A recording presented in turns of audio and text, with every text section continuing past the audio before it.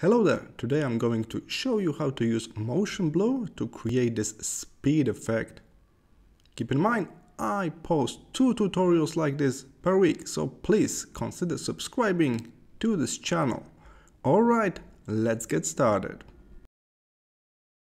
I already drag and drop my picture here, and now I'm going to duplicate this layer with the photo.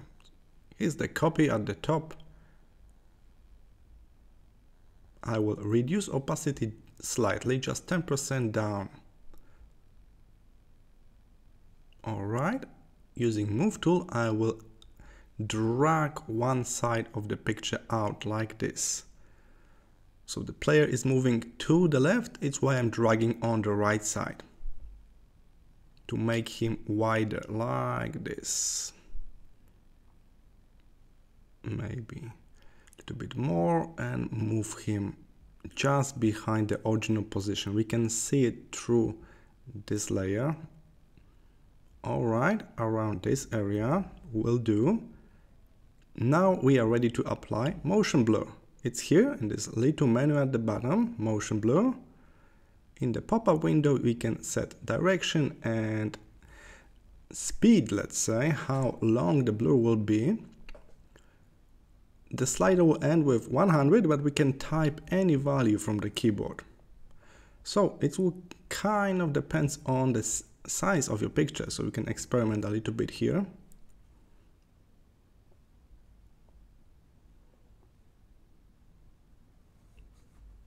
Be sure you align the direction with the movement in the picture. In my case, it will be like this. Alright, so now everything is blurred on this top layer. I need to mask left part of this picture, of this blur layer, so I can see the original layer below. So we're adding mask now. And be careful now, because one thing is the blur we had before and the second thing is the mask. Don't mix them here. We will need a simple soft brush, basic soft brush.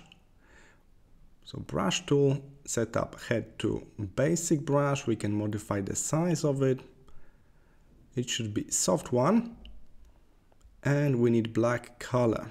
I think the color go back to white, so let's check the color once more. Yes, so flip to black color. Black color is masking the top layer, so we can uncover the layer below.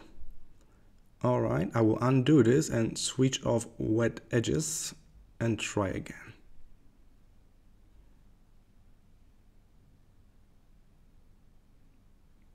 Now the left side of the picture, we want to mask out this left side of this picture so we can see the original photo below.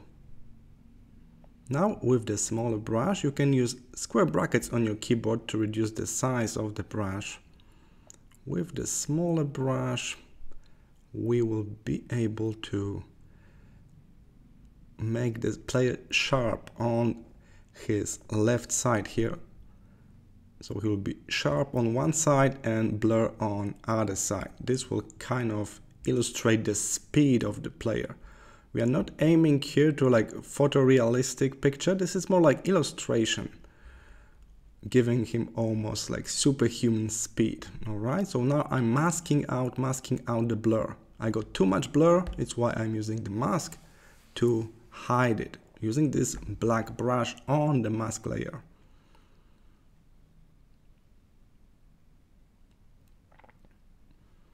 A little bit here, and now the bottom part. We got this leg over here that is very blurry right now, so we need to modify that.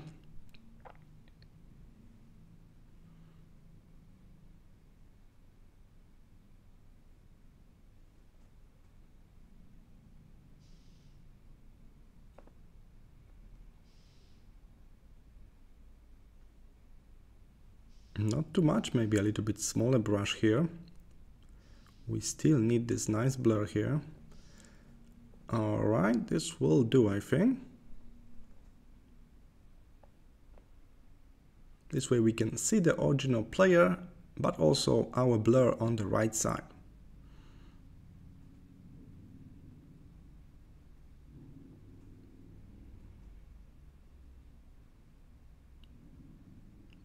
Alright, so here's our blur layer. Very nice effect. There's one more thing we can do here. This kind of picture is usually oversaturated. So let's add saturation using alignment panel. We can move it to the right, add very saturated colors, modify the colors a little bit. Alright, much better. So it's almost like comic, it's illustration like. So we got this super speed and very saturated colors. Alright, I will group those two layers together